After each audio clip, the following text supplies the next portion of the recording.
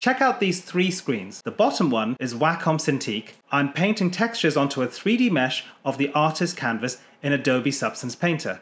This isn't just any mesh, it's a USD file that's also being dynamically lit and rendered with real-time ray tracing in USD Composer on the screen on the left. The moment my brush lifts off the canvas in Substance, the updates pop up live on that rendered canvas.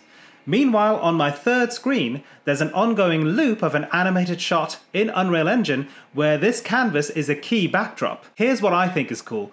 My only job here is to paint.